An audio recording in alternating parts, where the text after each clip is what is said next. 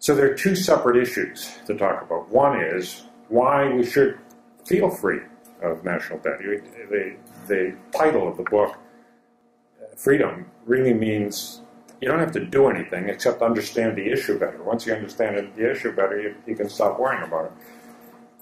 Once you reach that point, then there are a whole separate set of issues of what do you do. And people can legitimately debate, and sometimes not so legitimately, debate about what we ought to do. But that's sort of a separate topic. I'll give you some of my views, which again emphasize infrastructure. But the first and the main point is just intellectually, what is the basis for this great fear about national debt? It really is important. I think a lot of you believe that ideas influence policy and even politics, otherwise you wouldn't be here. But the underlying intellectual basis for the fear of national debt and how that fear then translates into a huge number of policy decisions that are made in Washington, D.C. and in capitals all around the world are just extraordinarily important. And the main point of this book, the reason I wrote it, is because I think the intellectual underpinnings of the way that people traditionally look at what's called national debt are flawed, seriously flawed. And understanding is the key. So what's been the practical effect of these fears? Well, it's kept us from doing a lot of things. It's made our economic growth needlessly slow in comparison to places like China who didn't worry about it. It's harmed education, environment, defense, whatever it is that you think is good that the government might be doing, even lowering taxes. The fear of the national debt has interfered with that, and it's just needless. So the way the book approaches things, and the way I've been thinking about them, is to say, well, why is it that people have this great fear about national debt? And to look at the main reasons, the things that are typically said, and say, well, do they hold water or not? And obviously my conclusion is they don't hold water. This stuff is really contrary. I don't have to tell you that, because you hear it so often, all these almost sometimes moralistic statements about how we have to contain the national debt, and it's we have to get our fiscal house in order, whatever that means. Sounds like a good thing, but a little loosey-goosey to me. Mark Twain had this great quote, "It ain't what you don't know that gets you into trouble, it's what you know for sure that just ain't so."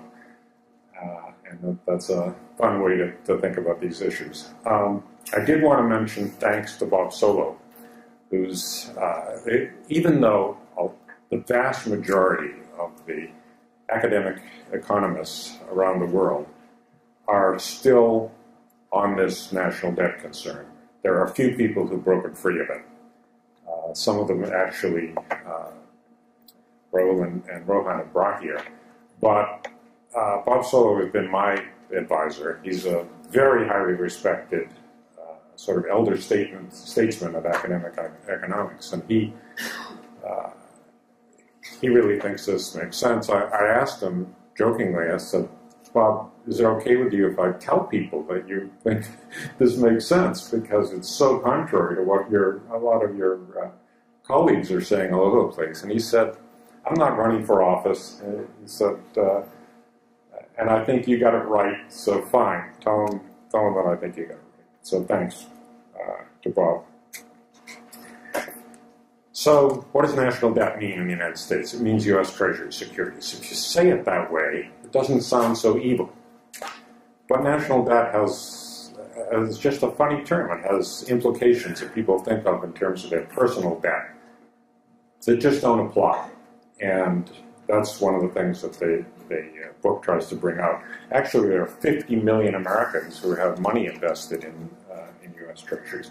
So I jokingly here suggested, why don't we just change the term, call it national capital, like the capital of a corporation, instead of calling it debt. Okay, just a few things, because then we're going to move on. The main time today, I hope we'll do a discussion and Q&A. First thing is, the government is different. You hear these comments about people say, well, you and I and our family has to make sure that our income and our revenue are balanced. And if you're running a small business or a farm, You have to make sure that you have enough income to cover your expenses. And therefore, the federal government needs to do the same thing. Well, that's a cute, kind of quaint way of looking at things. It just isn't true.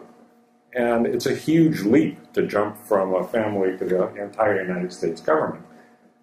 And there are lots of things in the world where there are components of a larger entity that are subject to certain constraints, but the larger entity itself is not.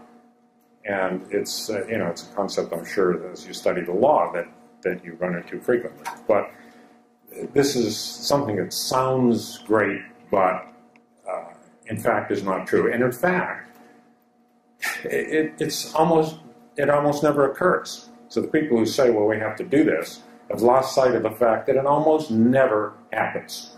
Okay, the government here and governments around the world very, very rarely take in as much revenue as they spend. So there's got to be something else going on here that needs to be understood. Doesn't mean deficits don't matter. It means you have to say, well, why do they matter? What's going on? Deficits are important to help support the economy when unemployment is high, and if you've got a really hot economy, which we hope we'll have sometime in the future, when medical expense, Medicare, for example, may be higher, then you have to worry that too much of a deficit could cause inflation. So there are things to worry about, but they need to be put in perspective. Another thing you hear is, well, we've got this great burden we're laying on our children and our grandchildren. They're going to have to pay huge taxes in order to repay the debt. Well, again, it's just not true. And it has never been true. The United States has had debt outstanding ever since Alexander Hamilton for 220 years and never fully paid it off. We pay off an individual instrument, but never pay it off in aggregate. And the amount of taxes that we're paying this year to pay down the national debt in aggregate is zero. Zero last year, zero next year. Two of my children are here today. Don't worry, you won't have to pay for it, okay? And our grandchildren won't. It's just not going to happen. It's just the wrong concept. And it's funny, people keep talking about it, again, without saying, wait a minute, this doesn't happen. Why do we think it's going to happen in the future? What's going to be different? It's just a strange concept. In fact, the people who put together the budgets in Washington never even plan on it, including the most conservative budgets. The budgets that come out of the most conservative bodies in Washington have a budget that reduces the deficit over time. But if you look over a 30-year period, they do not plan to repay the $12 trillion worth of Treasury securities outstanding. They don't plan to repay any of it. So even though on one side of their mouth they say, oh, this is a great burden because we have to pay it back, on the other side, when they actually present a budget, they present a budget that pays down zero.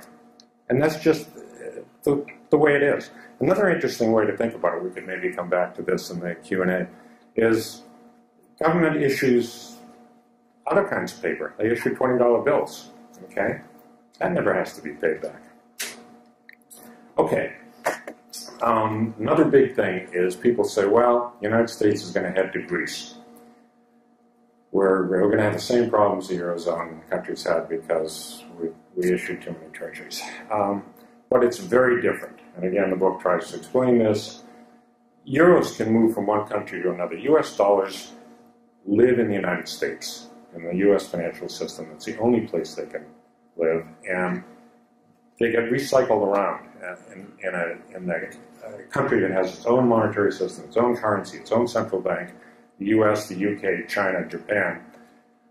You see often people say, well, the ratio of debt to GDP is getting too high. And a couple of Harvard professors published a book on it, and there was some controversy about their Excel sheets. But the main problem is that the concept is wrong. There's just no rationale for it. There's no logical reason for being concerned about that particular ratio for a country that has its own currency and can print money and can create money. So I think it's more important to step back and look at the total set of financial assets in the country, which is like 180 trillion. And there are lots of different financial assets. Some of them are money, some of them are treasuries, some of them are bonds, stocks, all kinds of different things.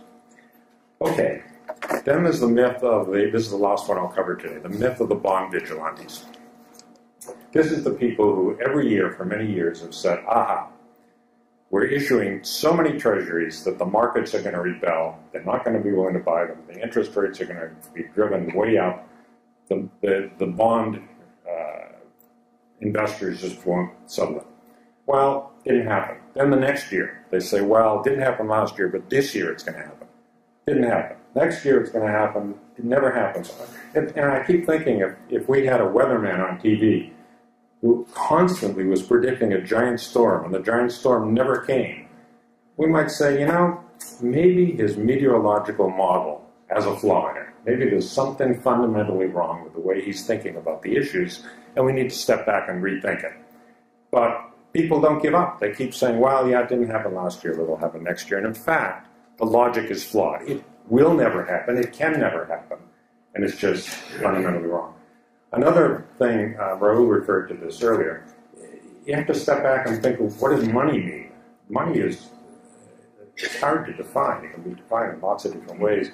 The way it's typically defined for reporting purposes, when people talk about the money supply, is basically money in banks. But bank money is a liability of commercial banks. They're at risk. You know, this is just another form of financial asset. It's not as if money, in that sense, is some God-given thing of absolute certainty. It's just a liability of a commercial bank which may or may not be good. And in fact, in 2008, there was a lot of worry that they would not be good. People were starting to panic and have runs on some banks. And the U.S. government came to the rescue. How did the U.S. government come to the rescue? With U.S. Treasuries financing.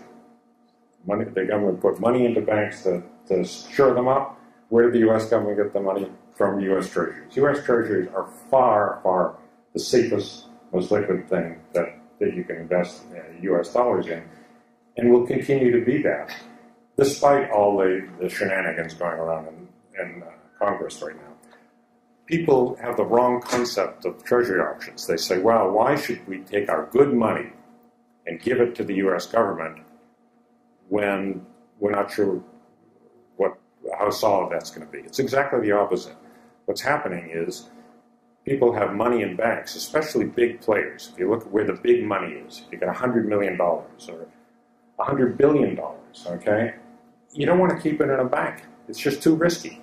So people have to go look and say, well, I will buy all the treasuries that exist. The big players do that. And if there aren't enough treasuries to go around, I'll have to leave some money in the bank, but I really don't want to do that. So it's a different way of thinking. I'm almost done here. These are just some other points that are pointed out in the bank. One of the key things is that this is really odd, that in Washington, there's this great focus on the cumulative deficit over 10 years. When people talk about things, because they're afraid of building up the national debt. And they say, well, you know, we got this program, and how much is it going to cost over 10 years? And they're missing the point. They're trying to get prepared for the future when Medicare, for example, is going to be a much higher expense. But that's a little bit like saying, well, we expect it's going to be cold in January. And in order to be prepared for that, we will start wearing our sweaters now, okay? Or wearing them in August. It doesn't make any sense. Because it's not your average body warmth that matters. What matters is your body warmth at the time when things go on. So to plan ahead for 10 years, to use the cumulative amount of money over that period of time is simply the wrong measure. People are just focused on the wrong thing. Then the last thing is, what do you do once you think you're free? I try to emphasize for people, I'm a private sector guy. I'm not trying to push the government into taking a bigger role unless it absolutely has to. And I think the private sector is a wonderful thing for America and will continue to be. But there is a positive role for government. I particularly, as I mentioned, like infrastructure. It can keep unemployment from getting too big and can provide extraordinarily important investment for the nation that can be used in the future. Okay, thank you.